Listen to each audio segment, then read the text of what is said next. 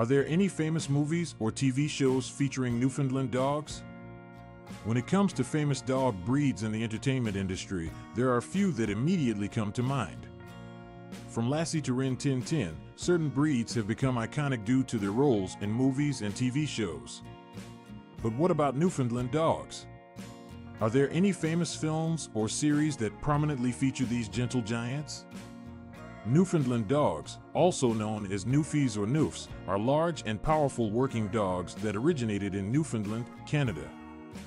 They are known for their friendly and gentle nature, as well as their impressive swimming abilities. These traits make them great companions and working dogs, but do they make for great on-screen stars? One of the most famous films featuring Newfoundland dogs is undoubtedly The Littlest Hobo. This Canadian TV series, which originally aired from 1963 to 1965, followed the adventures of a stray dog, a German Shepherd mix, who helps people in need. While the main character is a mixed breed, Newfoundland dogs also had recurring roles in the show, often playing helpful and lovable characters. These Newfs not only added a charming element to the series, but also showcased their intelligence and loyalty. Another famous film featuring Newfoundland dogs is Beethoven.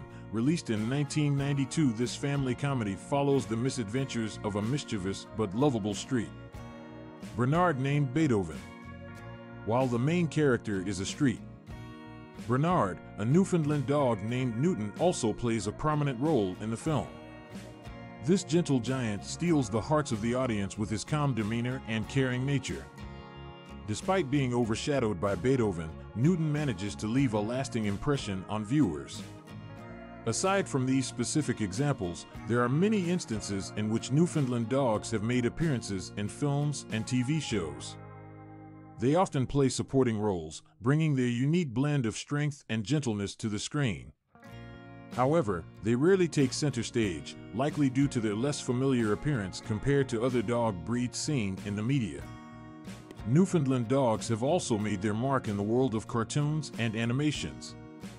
In the popular animated series Paw Patrol, a children's show featuring a group of heroic puppies, there is a Newfoundland character named Everest. Everest is known for her snow rescues and calm demeanor, reflecting the traits of a typical Newfoundland dog. Her presence in the show highlights the recognition and popularity of the breed, even among younger audiences.